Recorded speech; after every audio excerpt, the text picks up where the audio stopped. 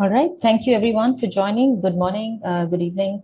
My name is Padmaja, and I welcome you to this webinar where we'll be covering anonymous reporting in employee relations. And I would couple of disclaimers before we start off. A safe harbor for whatever is coming up for discussion now. It's in the product although this is a released feature, we just like to give this heads up before we start off any demo. So just putting it there for everybody to see. So we will have everybody on mute when they join in. There will be a Q&A at the end of the session, and I encourage any questions that you may have, and please feel free to sort of come off mute, introduce yourself, or put in the questions on the chat or the Q&A. We'll also have a quick poll for you in between the presentation, and I really look forward to knowing more from your side on the anonymous reporting piece in employee relations. Quick introduction. Again, thank you everyone for joining. My name is Padmaja, and I'm a principal product manager in ServiceNow. I manage the employee relations product. And today I'll be taking you through the anonymous report center that we're introducing in our San Diego release. We have a quick poll for you as we start off. Since this is a feature that's coming up in San Diego, we would just like to understand if you have the ER plugin, if you do not have it and plan to use it, or you have already activated, you're already aware of what the anonymous report center is.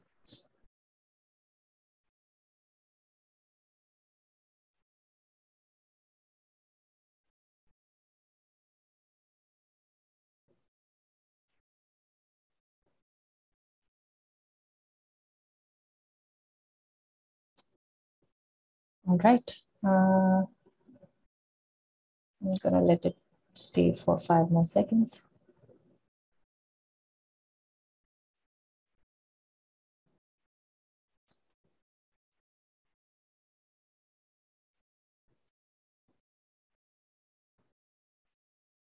So I see about 16 of the participants saying they are considering using anonymous report center.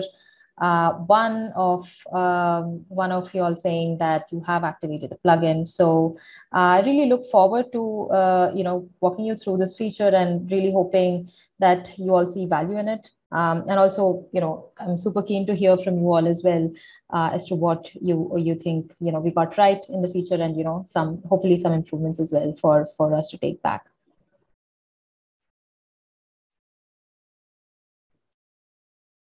All right. So primarily the idea behind introducing anonymous report center was two key challenges that our customers were facing.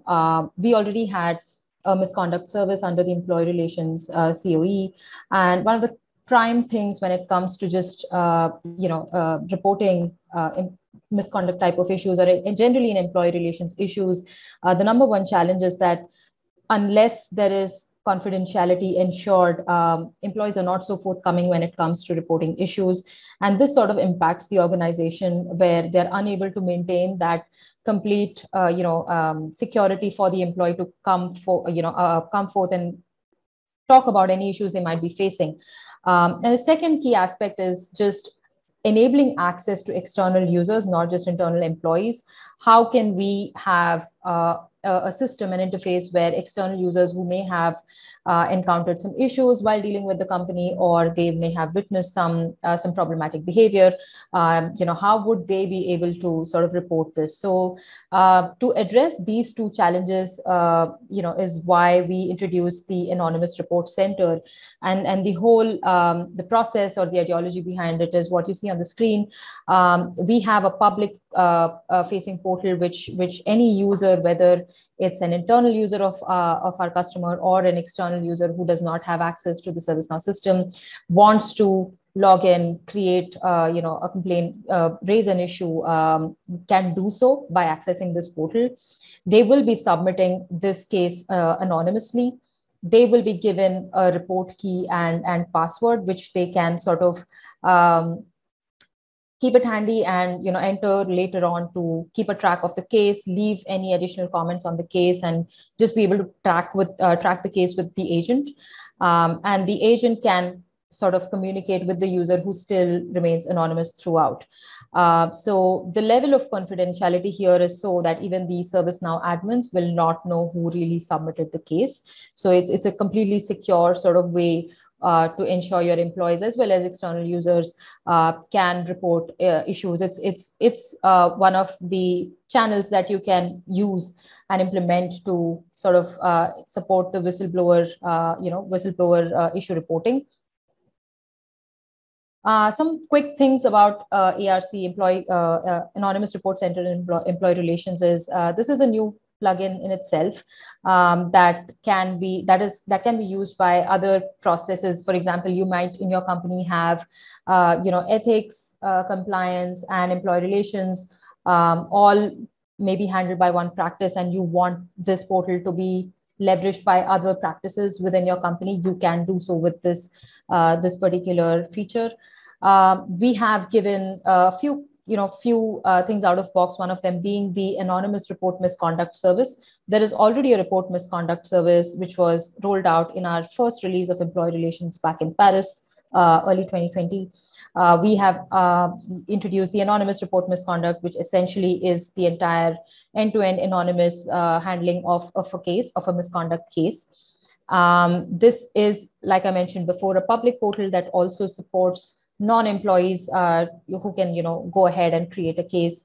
And this plugin, employee relations itself, is available in HRSD professional and above. With that said, I will take you through some screenshots of how the feature looks, after which I'll be going into the demo. In our portal, we again give this service out of box. So you'll be able to see one catalog item, which is Visit Anonymous Report Center. This is a public portal. And as soon as a user, whether it's an employee or non-employee, who tries to access this, they are immediately logged out. And then they're able to sort of submit the case as a guest user. They are shown this particular form where they fill in what was the incident they noticed, who were the people that were involved, when the incident took place, and where the incident took place. They're also asked how they would like to be, communicated with. Obviously, in this format, it's completely anonymous. So the only way you can communicate is through the comments on the case. And there is basically this process to be able to submit a case. And once the case is submitted, the submitter here, the requester here, is given a report key and a report number, which are essential for them to be able to track this case later on and to be able to even access this case, leave some comments. They can also download a PDF copy of this report for future reference. And once they want to be able to, again, track the case, like I said, they would need the report number and the report key to be able to do that. The agent can ask for updates, and the end user can continue to give those updates anonymously and continue to sort of track how the case is going. So now I will go into the demo.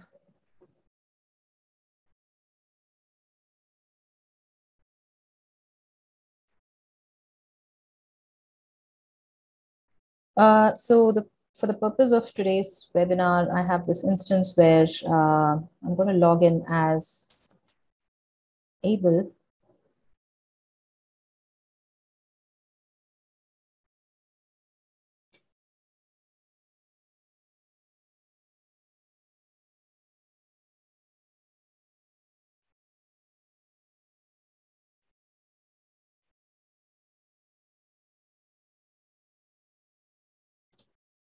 So I'm quickly going to go to the Employee Center.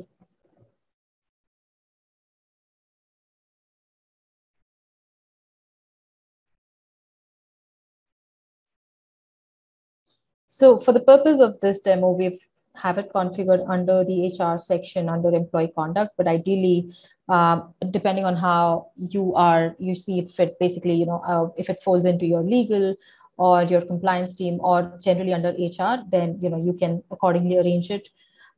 We have it under employee conduct, and we have the Visit Anonymous Report Center. We also have a knowledge article that we give out of box, which is, just some basic end user documentation on how employees can go about filing, and following up on anonymous complaints.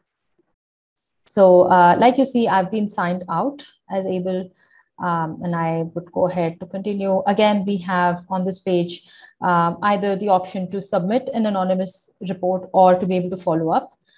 So right now I'll be going into the submit report, and we have some Q&A, FAQ section as well, where we sort of try to guide the user on to the employee or external user on how they can go about making an anonymous complaint, and also some added information on is the report confidential or not. Like I mentioned previously, since the user is logged out, really, it's sort of logged in as a guest user now when you're creating this complaint. And even the ServiceNow admins will not have sort of an idea of who actually created this case. So there are some sections we've given where this can come in handy when user first time goes through this particular page. And once I go into actually filing a complaint. So we have given report misconduct as a service over here. Ideally, obviously, the customers can go ahead and create more services, more catalog items under the anonymous report center section. We have heard previously that customers may want to sort of make it available in general, not just for misconduct, maybe general employee relations issues as such. You're also free to do that. We have given report misconduct as an out-of-box service. So I would say I witnessed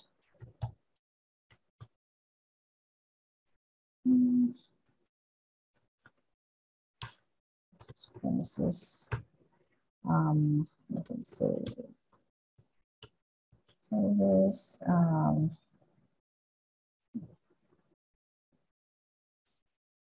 don't know. And some other person. Someone outside office. And let's say instead of it yesterday, let's say section. I want to say verbal abuse, language, just then I need to enter this to ensure that it's the person entering this complaint. And now I'll be going and submitting this case. I'd be given a report number and a report key.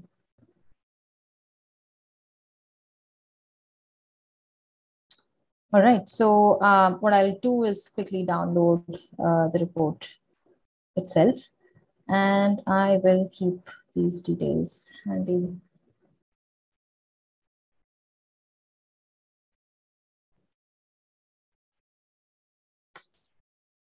So I can immediately on this page, I can sort of say that, some additional details.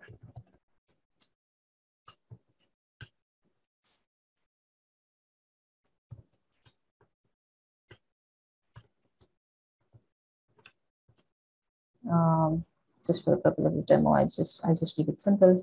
But the essence is that you can leave comments here as an anonymous user. And now that you see it's not yet assigned, but now if I go in again to Anonymous Report Center, I can sort of follow up. This is where I would need the key and the report number. So let me type that in.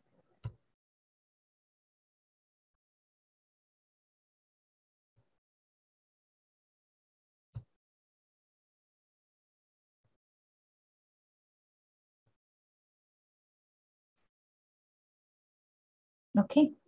So here is where I'll continue to sort of, I can continue to track the case and leave additional information as and when I see fit as the complainant. I'll quickly go into the agent side of it. For the agent, it's pretty much the same experience where they continue to see it as an employee relations case.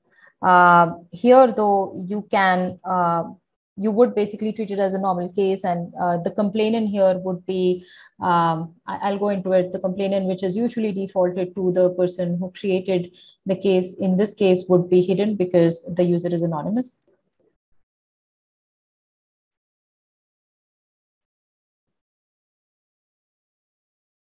Right. Log in as an agent who has access.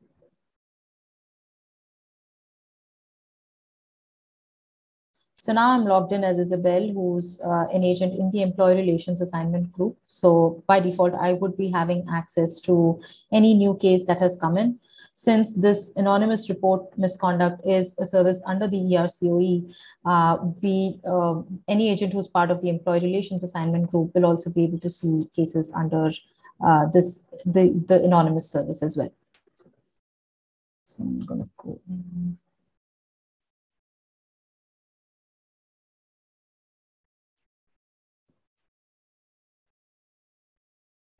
So here is the one that's come in, which is what we just created. I just created as able. I'm just going to open this. It's not, it's assigned to me, which is Isabel. And this is the information that was given by given by the anonymous user while submitting this case. And as you see, for those who have some awareness of the employee relations functionality itself, you see that it is a usual employee relations case assigned to the employee relations skill group assignment group, and then opened by anonymous reporting user. This is why we've added, this particular naming. Opened by is the anonymous user. And now when I go here, you see that there is no complainant because the user is anonymous, which usually in the usual report misconduct service, the complainant is defaulted to the person who would have created the case. So now here is where I can go ahead and leave more comments asking for the, for more information. As you see, there is the comment that I had added as the user, as the creator of this anonymous complaint. I can go ahead as the agent on this and I can ask for more work notes, more information. So identify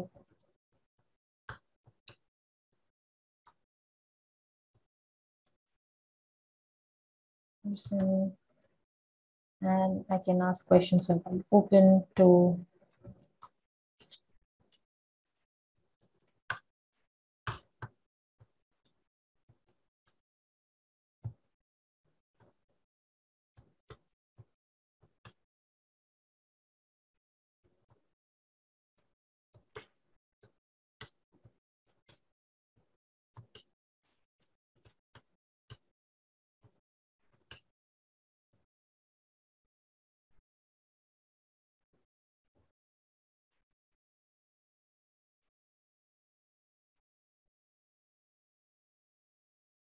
oops.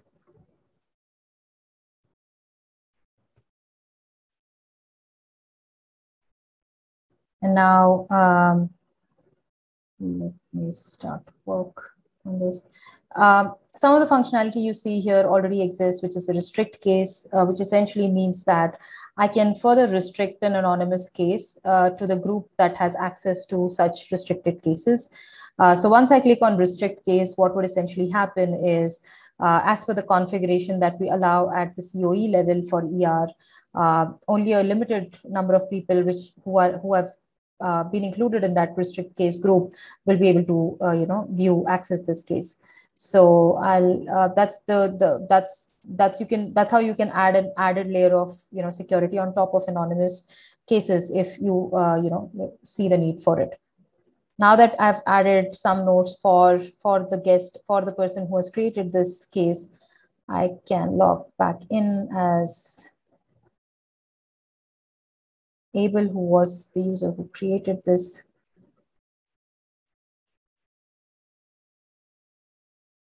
Let me see if I'm able to.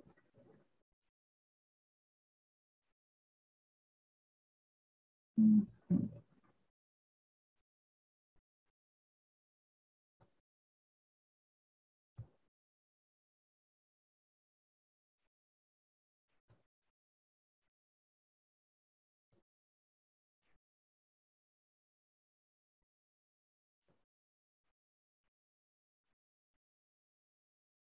Yep. So I see that Isabel is the agent working on this case, and she's asked me a bunch of questions. I can go ahead and keep that communication open with the agent working on this case. So essentially, the gist of this is that you can continue the communication in an anonymous form on the case with the agent, and keep track on it, keep track of the case as long as you have the report key and report number with you. And the agent basically, will continue to have the same, view of the case as they were having previously. We also have some reporting we give generally for ER cases. It can include the anonymous reports as well, if you would wish so. But basically, this is the end-to-end of how an employee would go ahead, create an anonymous complaint, and how the agent would access that same case and be able to work on it, conduct interviews with the people identified, ask for more information from the anonymous complainant, and simply continue to work on the case and give updates to the complainant as well. I see a question in the Q&A, which is, if I'm an employee, will I find the case under my request? The answer is no. We are basically logging this as a guest user, case. So you will need the report number and the report key. You can only go in and follow up through the anonymous report center page. And also you'll have the links to it in the knowledge article that we're shipping out of box as well.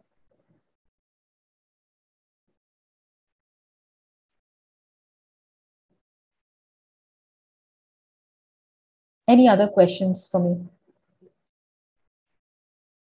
The restrict case functionality is available from Chrome release. So it's already going to be there on your instance if you're on Rome or above. Essentially, it will be activated for any agent who has the restrict case user. So basically, let me go into that real quick and I can show you what I'm talking about.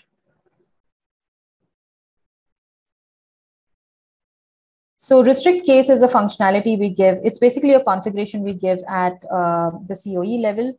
And you will essentially have to be, an admin to configure it, ER admin to configure it. I have that configuration enabled on this instance. So I'm just going to go ahead and show, which is essentially case restriction under employee relations administration section. When you go in here, you have, I'll just go into one configuration that's already there. So you have a configuration where you can enable a group, which is ER confidential in this case, to either restrict cases or view restricted cases or do both. So essentially, Isabel is a part of a group that can restrict cases. That is why she sees the restrict UI action on the case form. If she were from the group who were able to only view the restricted cases, she won't see the action to restrict it. Instead, once the case is restricted, it will show up in her queue if she's the only one available. So essentially, you can have groups to either be able to restrict cases using the UI action or view the restricted cases. I hope that answers the question.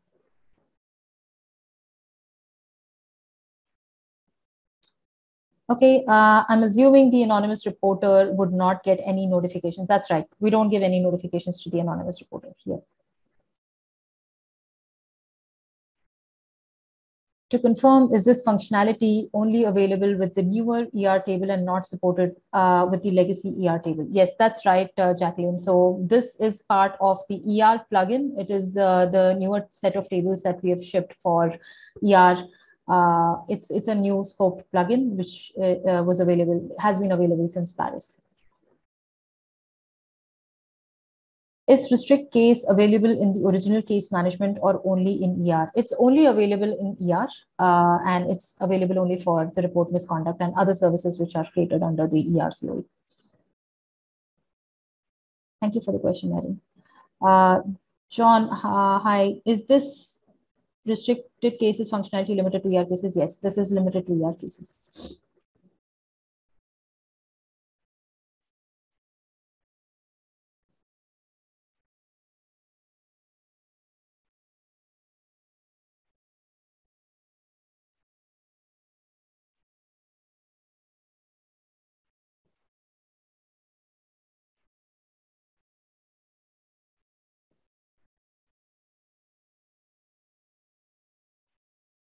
All right.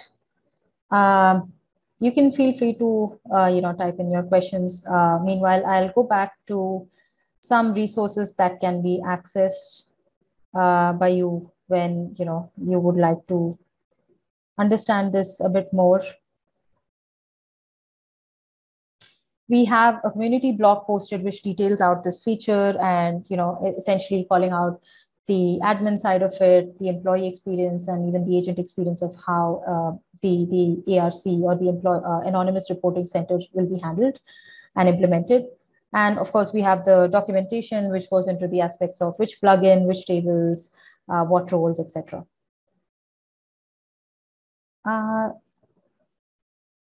Yeah. So, hey, Jacqueline, does the employee have to log back out again in order to follow up on their submitted case? They will be logged out. That is right. So whenever you go into the, essentially, whenever you go into anonymous report center section, which we are shipping the whole, the topic itself, the catalog item as well as knowledge articles, whenever you're going into the section of either wanting to create a request or being able to follow up on a request, you become a guest user and you basically do that whole activity as a guest user. That is how you're able to, whenever you even open the case, you are a guest user, and that's how you stay anonymous while leaving comments on the case. So you will be logged out when you're trying to track a case. Yeah, we will have we'll have the resources shared, Apurva. So the community blog, in a sense, is I think it details out the whole feature and gives enough guidance on how to go about it, as does the product documentation. Yep.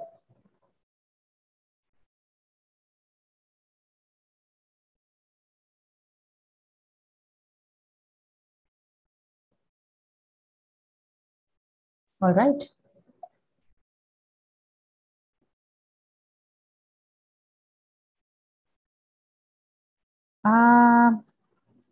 If we do not have any other questions, I think we're good to go. And thank you so much again for joining, everyone. And we'll have more webinars coming up. And if you want to keep yourself updated with the newer features and what new exciting stuff is coming up, be sure to register for the events coming up in June.